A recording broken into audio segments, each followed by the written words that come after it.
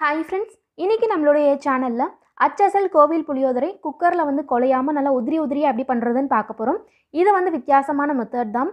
அதாவது நம்ம நார்மலாக புளியோதரை பண்ணுறதுக்கு சாப்பாடு தனியாக குழம்பு தனியாக செஞ்சு தான் ப்ரிப்பேர் பண்ணுவோம். இது வந்து அந்த மாதிரி கிடையாது. ஒரே குக்கரில் 10லேருந்து 15 நிமிஷத்துக்குள்ளே செஞ்சு முடிச்சிடலாம். ரொம்ப ஈஸியான மெத்தட் தான். டேஸ்ட்டும் பார்த்திங்கன்னா நம்ம தனித்தனியாக செய்யும் போது எந்த அளவுக்கு இருக்குமோ அதே மாதிரி தான் இருக்கும் ஃப்ரெண்ட்ஸ். டேஸ்ட்லாம் வந்து டிஃப்ரெண்ட் ஆகாது. டைம் மட்டும் நமக்கு சீக்கிரமாக முடிஞ்சிடும். நீங்கள் லஞ்ச் பாக்ஸ்க்கு வந்து இதை ப்ரிப்பேர் பண்ண போகிறீங்க அப்படின்னா கண்டிப்பாக உங்களுக்கு ரொம்ப ஹெல்ப்ஃபுல்லாக இருக்கும். இப்போ வாங்க இது எப்படி பண்ணுறதுன்னு சொல்லி வீடியோக்குள்ளே போய் பார்க்கலாம். நான் இன்றைக்கி இந்த கோவில் புளியோதரை உங்களுக்கு ஜீக் ரோபோகுக்கில் தான் சமைச்சு காட்ட போகிறேன் ஃப்ரெண்ட்ஸ். இது வந்து என்னோட ரீசன்ட் பர்ச்சேஸ். இன்னும் அந்த ஷாப்பிங் ஹால் வந்து பார்த்தீங்கன்னா நான் பப்ளிஷ் பண்ணல. மேபி வந்து அடுத்ததாக பப்ளிஷ் ஆகும். அதையுமே மிஸ் பண்ணாமல் பாருங்கள். இது வந்து பார்த்தீங்கன்னா நிறைய ரிவ்யூஸ்லாம் நல்லா இருக்கவே கண்டிப்பாக இதை வாங்கி ட்ரை பண்ணணும் அப்படின்றதுக்காகவே மெயினாக வாங்கினது.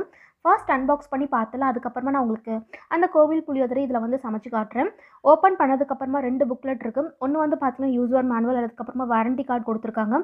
அது மட்டும் இல்லாமல் ஒரு ரெசிபி புக் கூட கொடுத்துருக்காங்க. நிறைய ரெசிபி பார்த்திங்கன்னா அதில் வந்து இருக்குது. அதை பார்த்து கூட நம்ம சமைச்சிக்கலாம். இதை வெளியே எடுத்து வச்சுட்டு காமிக்கிறேன் பாருங்கள். ஃபுல் அண்ட் ஃபுல் ஸ்டெயின்லெஸ் ஸ்டீலில் பண்ணியிருக்காங்க ஃப்ரெண்ட்ஸ். அதாவது சில்வர் வித் பிளாக் அந்த காம்பினேஷனில் பண்ணியிருக்காங்க. பார்க்கவே ரொம்ப அழகாக இருக்குது. நான் வாங்கியிருக்கக்கூடிய கெப்பாசிட்டி பார்த்தீங்கன்னா 5 லிட்டர் தான். இதில் 8 லிட்டர் கூட இருக்குது. நான் அமேசானில் பர்ச்சேஸ் பண்ணியிருந்தேன். அதோட லிங்க் வந்து நான் உங்களுக்கு கீழே டிஸ்கிரிப்ஷன் பாக்ஸில் கொடுக்குறேன். இஃப் இன் கேஸ் உங்களுக்கு தேவைப்பட்டுச்சுன்னா யூஸ் பண்ணிக்கோங்க. இது வந்து பார்க்குறதுக்கு இந்த மாதிரி தான் இருக்கும் ஃப்ரெண்ட்ஸ். மேலே லிட் வந்து பார்த்தீங்கன்னா ஓப்பன் அண்ட் க்ளோஸ் அந்த சிம்பிள் போட்டு கரெக்டாக கொடுத்துருக்காங்க. யூஸ் பண்ணுறதுக்கு ரொம்ப ஈஸியாக இருக்குது. ஓப்பன் பண்ணதுக்கப்புறமா இந்த மாதிரி திங்ஸ் வந்து உள்ளே இருக்குது. ஒன்று வந்து பார்த்தீங்கன்னா அதை கனெக்ட் பண்ணுறதுக்கான ஒயர் வந்து கொடுத்துருக்காங்க. அடுத்ததாக பார்த்தீங்கன்னா 2 சிலிக்கான் க்ளவுஸ் வந்து கொடுத்துருக்காங்க. இதை யூஸ் பண்ணும்போது ஹீட் வந்து அந்த அளவுக்கு இருக்காது. அதுக்காக தான். அடுத்ததாக பார்த்தீங்கன்னா ஒரு மெஷரிங் கப்பும் ஸ்பேச்சுலாவும் உள்ளவே இருக்குது. இவ்வளோ திங்ஸும் பார்த்தீங்கன்னா இந்த பாக்ஸ்க்குள்ளவே நமக்கு வந்து கிடைக்கிது ஃப்ரெண்ட்ஸ். அது மட்டும் இல்லாமல் லாஸ்ட்டாக ஒரு பாட் வச்சுருப்பாங்க. இதோடைய கெப்பாசிட்டி தான் பார்த்தீங்கன்னா 5 லிட்டர். உள்ள அளவு எல்லாமே மென்ஷன் பண்ணியிருப்பாங்க. ஸோ யூஸ் பண்ணுறதுக்கு ரொம்ப ஈஸியாக இருக்கும். மேலே வந்து ப்ரெஷர் ரிலீஸ் பண்ணுறதுக்கான விசிலும் இருக்குது. அதை வந்து ரிலீஸ் பண்ணுறதுக்கான பட்டனும் கொடுத்துருக்காங்க. நான் அதை வந்து சமைக்கும் போது உங்களுக்கு எப்படி யூஸ் பண்ணணும் அப்படிங்கிறத காமிக்கிறேன். இப்போ இதை யூஸ் பண்ணி நம்ம சமைக்க வந்து ஸ்டார்ட் பண்ணிடலாம். ஒயரை வந்து கனெக்ட் பண்ணிக்கலாம். கனெக்ட் பண்ணுறதுக்கான போர்ட் வந்து பின்னாடி இருக்கும். ப்ளக் வந்து நம்ம சுவிட்ச் போர்டில் கனெக்ட் பண்ணி நார்மலாக யூஸ் பண்ணுற மாதிரி யூஸ் பண்ண வேண்டியது தான். இப்போ புளியோதரை வந்து சமைக்க ஸ்டார்ட் பண்ணிடலாம் ஃப்ரெண்ட்ஸ். இப்போ வாங்க எப்படி பண்ணுறதுன்னு பார்க்கலாம். செய்ய ஸ்டார்ட் பண்ணுறதுக்கு முன்னாடி அரிசி வந்து ஊற வச்சுக்கலாம் ஃப்ரெண்ட்ஸ். இந்த குக்கரில் நீங்கள் செய்யும் போது அரிசி ரொம்ப நேரம் ஊற வேண்டியது கிடையாது. நீங்கள் செய்ய ஸ்டார்ட் பண்ணும்போது ஊற வச்சாலே போதும். அரிசி பார்த்திங்கன்னா நான் இந்த பெரிய கப்பில் 1 கப் அளவுக்கு எடுத்திருக்கேன். இப்போ தண்ணி போட்டு ஊற வச்சாச்சு. இது நல்லா வந்து ஊறினதுக்கப்புறமா வாஷ் பண்ணி எடுத்து வச்சுக்கோங்க. கூடவே ஒரு பெரிய எலுமிச்சை சைஸ் அளவுக்கு நான் புளி வந்து எடுத்திருக்கேன். அதையும் வந்து ஊற வச்சுக்கலாம். இதெல்லாமே நம்ம ரெடி பண்ணி வச்சிட்டோம் அப்படின்னா 10 நிமிஷத்துக்குள்ளே நம்ம செய்யும்போது டக்குன்னு எடுத்து போட்டு செய்கிறதுக்கு ரொம்ப ஈஸியாக இருக்கும். அதுக்காக தான் இதுவும் இருக்கட்டும். இப்போ நம்ம அந்த பவுடர் வந்து ரெடி பண்ண ஸ்டார்ட் பண்ணிடலாம்.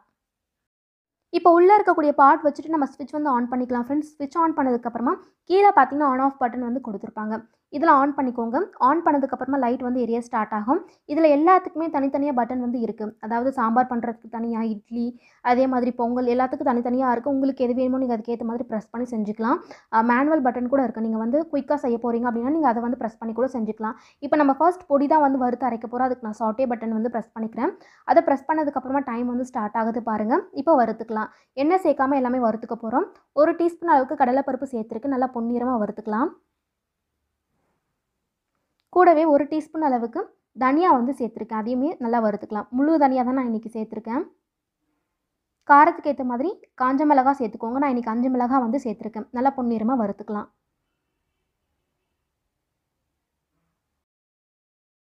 இப்போ இது கூடவே பார்த்தீங்கன்னா 1 டீஸ்பூன் அளவுக்கு நம்ம உளுத்தம் பருப்பு சேர்த்துக்கலாம். 1/4 டீஸ்பூன் அளவுக்கு மிளகு, 1/4 டீஸ்பூன் வெந்தயம் வந்து சேர்த்துக்க போகிறோம். வெந்தயம் அதிகமாக சேர்த்துக்காதீங்க, கசப்பு அதிகமாக கொடுத்துரும். ஸோ 1/4 டீஸ்பூனே கரெக்டாக இருக்கும். கூடவே 1 டீஸ்பூன் அளவுக்கு பார்த்தீங்கன்னா வெள்ளை எள்ளு வந்து சேர்த்துருக்கோம். இது எல்லாமே சேர்த்தாச்சு நல்லா வந்து வறுத்துக்கலாம். நல்லா பொன்னிறமாக வறுத்ததுக்கப்புறமா நம்ம ஃபேன் காற்றுல ஆற வச்சுட்டு நல்லா பவுட்ரு பண்ணிக்கலாம். கோஸாக வந்து பவுட்ரு பண்ணி வச்சுக்கோங்க. இந்த அளவுக்கு வறுத்தா போதும் ஃப்ரெண்ட்ஸ். இதை வந்து இப்போ பவுட்ரு பண்ணிக்கலாம். இப்போ அதே பாட்டில் 3 டேபிள் ஸ்பூன் அளவுக்கு எண்ணெய் சேர்த்துக்கிறேன். எண்ணெய் இந்த ரெசிபிக்கு கொஞ்சம் அதிகமாக இருந்தால் தான் சாப்பாடு ஒட்டாமல் உங்களுக்கு நல்லா வந்து டேஸ்டியாக இருக்கும். இப்போ நான் சாட்டே மோடில் தான் வச்சு பண்ணிகிட்ருக்கோம் ஃப்ரெண்ட்ஸ். லாஸ்ட்டாக நம்ம புலாவ் மோடுக்கு வந்து மாற்றிக்கலாம். இப்போ எண்ணெய் பார்த்திங்கன்னா நல்லா வந்து காஞ்சிருக்கு. இந்த ஸ்டேஜில் 1/4 டீஸ்பூன் அளவுக்கு கடுகு சேர்த்துக்கிறேன். கடுகு பொரிஞ்சதுக்கப்புறமா 1 டீஸ்பூன் அளவுக்கு கடலைப்பருப்பு சேர்த்துக்கலாம். 1 டீஸ்பூன் அளவுக்கு உளுத்தம் பருப்பு சேர்த்துக்கலாம். 1/4 டீஸ்பூன் மஞ்சள் தூள் சேர்த்துருக்கேன். கொஞ்சமாக கருவேப்பிலை சேர்த்துட்டு நல்லா வதக்கிக்கோங்க. லைட்டாக பொன்னிறமாக ஆனால் போதும்.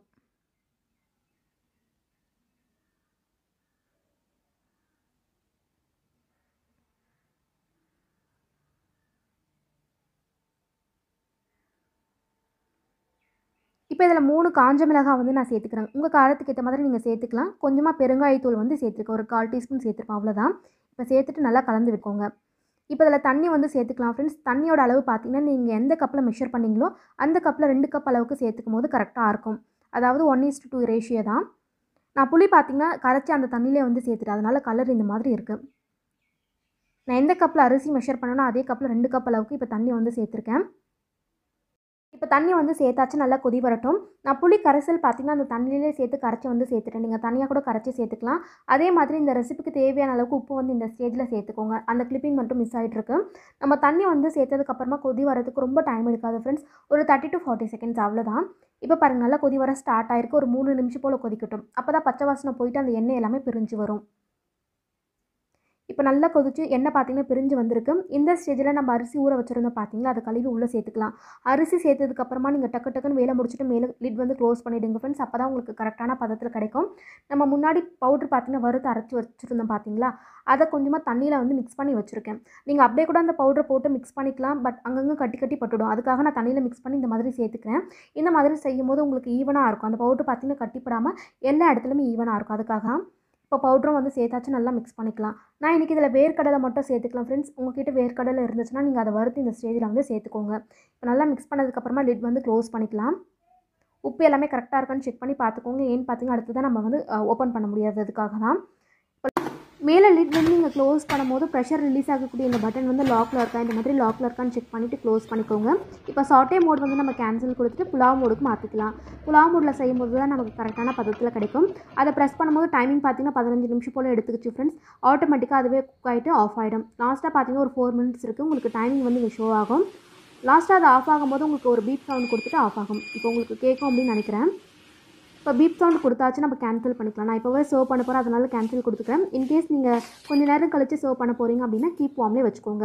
இப்போ மேலே இருக்கக்கூடிய இந்த ப்ரெஷர் பட்டனை வந்து இந்த மாதிரி ஓப்பன் பண்ணிக்கலாம். அப்போ தான் உள்ளே இருக்கக்கூடிய ப்ரெஷர் வந்து ரிலீஸ் ஆகும். ப்ரெஷர் ரிலீஸ் ஆனதுக்கப்புறமா தான் நீங்கள் லிட் வந்து ஓப்பன் பண்ணணும். உங்களுக்கு சவுண்ட் இப்போ கேட்கும் அப்படின்னு நினைக்கிறேன். இப்போ ப்ரெஷர் பார்த்தீங்கன்னா ஃபுல்லாக ரிலீஸ் ஆகிட்டு ஒரு 5 நிமிஷம் போல் நம்ம ஆற விட்டுட்டு கூட ஓப்பன் பண்ணிக்கலாம். இல்லை நீங்கள் உடனே கூட ஓப்பன் பண்ணிக்கலாம்.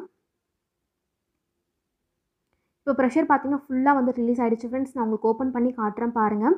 இந்த மாதிரி குக்கர்லலாம் நீங்கள் செய்யும் போது நீங்கள் ஓப்பன் பண்ணிவிட்டு உடனே கரண்டி போட்டு கலந்து விட்டுறாதீங்க, சாப்பாடு உடஞ்சி போயிடும். லிட் வந்து ஓப்பன் பண்ணதுக்கப்புறமா ஒரு 3 to 4 மினிட்ஸ் போல் டைம் கொடுத்துட்டு அதுக்கப்புறமா ஃபோர்க் யூஸ் பண்ணி நல்லா மிக்ஸ் பண்ணி விட்டுக்கிறேன். எப்போவுமே நீங்கள் 1 பாட்டில் ரைஸ் ஏதாவது செய்யும் போது லிட் ஓப்பன் பண்ணதுக்கப்புறமா உடனே வந்து கலந்து விட்டுறாதீங்க. ஏன்னு பார்த்தீங்கன்னா நம்ம கரண்டி போட்டு கலந்து விடும் போது சூட்டில் என்ன ஆகும்னு பார்த்தீங்கன்னா சாப்பாடு வந்து உடஞ்சி போயிடும். ஒன்றோட ஒன்று வந்து ஒட்டிட்டு குழஞ்ச மாதிரி ஆகிடும். உங்களுக்கு இந்த மாதிரி உதிரியாக வரணும் அப்படின்னா கொஞ்சம் நேரம் டைம் கொடுத்துட்டு அதுக்கப்புறமா மிக்ஸ் பண்ணி விட்டுக்கோங்க. கண்டிப்பாக அந்த டிப் வந்து ஃபாலோ பண்ணி பாருங்கள். ரொம்ப சூப்பராக வந்திருக்கு ஃப்ரெண்ட்ஸ். கையில் கூட வந்து எடுக்க முடியல, அவ்வளோ சூடாக இருக்குது. உதிரியாக வந்திருக்கு. எப்போவுமே நீங்கள் புளி சாதம் பார்த்தீங்கன்னா சூடு இல்லாமல் சாப்பிட்ருப்பீங்க. பட் இந்த புளி சாதம் வந்து சுட சுட சாப்பிட்றதுக்கு ரொம்பவே நல்லாயிருக்கும். நம்ம பவுடர் வந்து அரைச்சி போட்டிருக்கோம் இல்லையா, அதோட ஃப்ளேவருமே ரொம்ப நல்லாயிருக்கும். ஒரு சில கோவிலில் இந்த மாதிரி 1 பாட்டில் தான் செய்வாங்க. அங்கே வந்து பார்த்தீங்கன்னா இன்னுமே டேஸ்ட்டாக இருக்கும். ஒரு சில கோவிலில் நீங்கள் வந்து சாப்பிட்ருப்பீங்க, கொஞ்சம் சூடாகவும் நீங்கள் சாப்பிட்டு பார்த்துருப்பீங்க. இந்த மாதிரி தான் செய்வாங்க. கண்டிப்பாக இந்த மெத்தடில் ட்ரை பண்ணி பாருங்கள் ஃப்ரெண்ட்ஸ். கோவில் புளியோதரை மாதிரியே இருக்கும். ரொம்ப டேஸ்டியாகவும் இருக்கும். சீக்கிரமாகவும் செஞ்சு முடிச்சிடலாம். இதை வந்து நீங்கள் நார்மல் குக்கரில் கூட ட்ரை பண்ணலாம். பட் ரோபோ குக்கர் தான் சீக்கிரமாக செஞ்சு முடிச்சிடலாம். அதுக்காக நான் உங்களுக்கு இதில் வந்து இன்றைக்கி செஞ்சு காமிச்சிருக்கேன். இந்த குக்கரோடைய லிங்க் வந்து கீழே டிஸ்கிரிப்ஷன் பாக்ஸில் கொடுக்குறேன். இன்கேஸ் உங்களுக்கு தேவைப்படுச்சுன்னா யூஸ் பண்ணிக்கோங்க. அவ்வளோதான் ஃப்ரெண்ட்ஸ். இந்த வீடியோ உங்களுக்கு பிடிச்சிருக்கும் அப்படின்னு நினைக்கிறேன். பிடிச்சிருந்தால் மறக்காமல் சேனலுக்கு சப்ஸ்கிரைப் பண்ணிக்கோங்க. இது போல் இன்னொரு வீடியோவில் பார்க்கலாம். தேங்க்யூ.